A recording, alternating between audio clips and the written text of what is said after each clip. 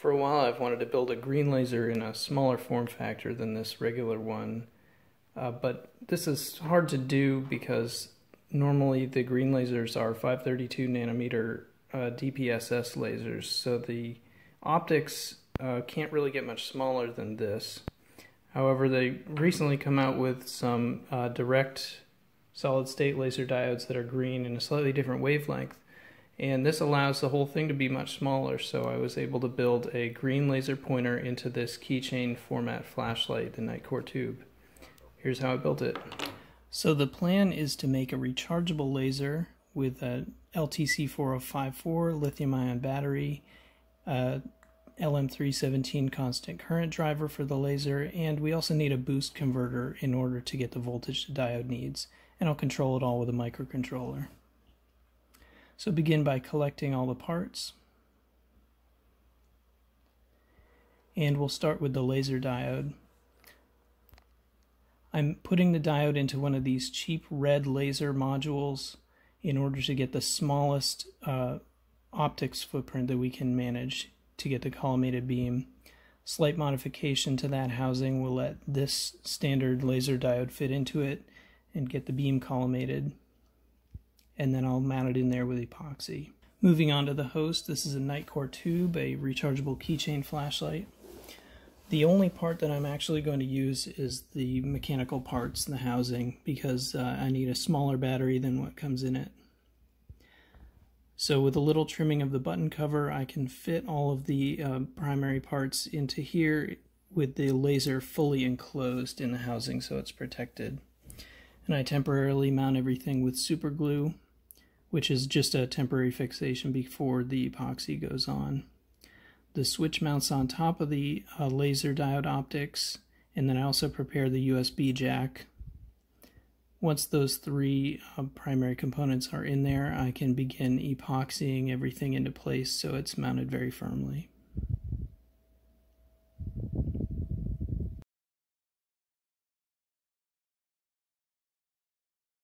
Moving on to the electronics for this, I'm going to use this 80 milliamp hour lithium-ion cell, and I'm going to remove the protection circuit from it just for mechanical reasons.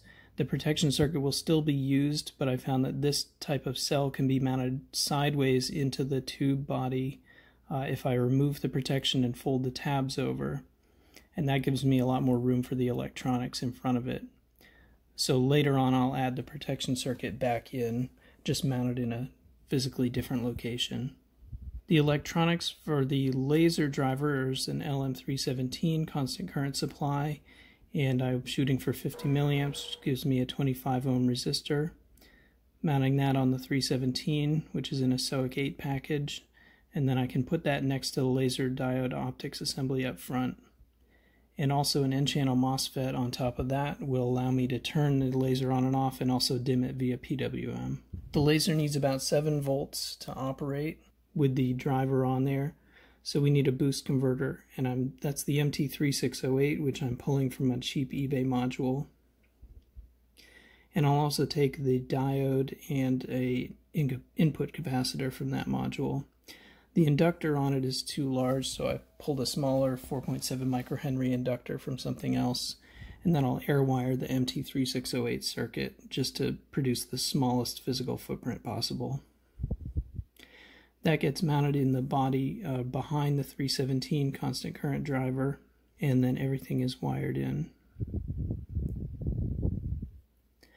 Most of the wiring is done with 34 gauge enameled magnet wire for signals, and then power conductors are 30 gauge Kynar wire. Next is the LTC4054 charging circuit, which can be built right on top of the USB jack since there's enough height to fit it in there.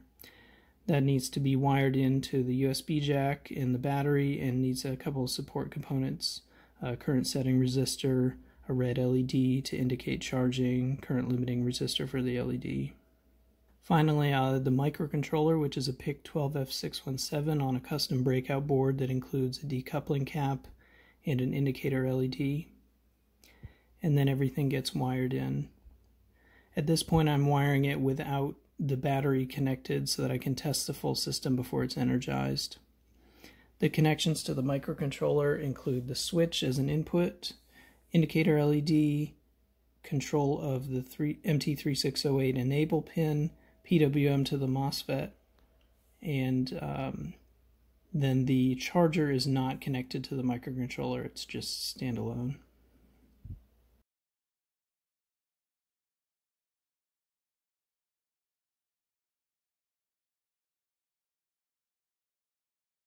After everything is wired, I program the chip and then do a final test before connecting the battery.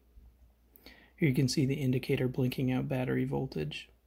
Now that everything's working, I'll connect the battery and we can do a final functional test, including charging.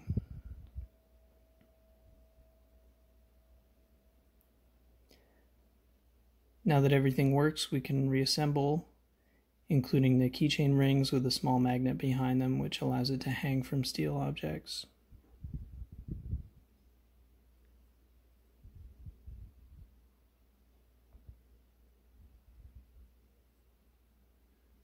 And there's the completed laser.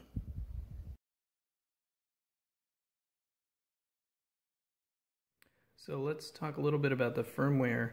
The primary thing that this implements is reducing the power levels normally, which you can start to see if you sweep it around very quickly. You can see that this is actually pulsed. This was intended to save the battery, but also make it a little bit safer. Now, I assume that eye damage, the mechanism for eye damage is based on heating, as most things that lasers can damage are. So under that assumption, I think that a pulsed laser at a fairly high frequency, in this case 2 kilohertz, should be safer for the eyes, but I am not an expert on that. Anyway, this is pulsed at a lower duty cycle normally, and you can change the power level with some button sequences. So normally this acts like a regular laser pointer where it's just momentary only, but if you do some special sequences, the power level will change. So now I'm in the adjustment mode and it's ramping up and down, and you can see the green indicator inside the body there blinking when I get to the maximum and minimum power levels. And I can stop where I want, and that is saved. However, after an hour of inactivity, it will go back to the safe level, which I assume is about 3 to 5 milliwatts in this case. The other thing the firmware implements is a lockout, so I can triple click and the light indicates that it's now locked out, and button presses don't do anything, and a triple click again will unlock it. The last thing this does is adds a battery check. So after a quick click, it will blink out the battery voltage, 3.8 volts, and there's a hold off on that, so it's not blinking constantly. It's only on the first click after a while of not displaying battery voltage.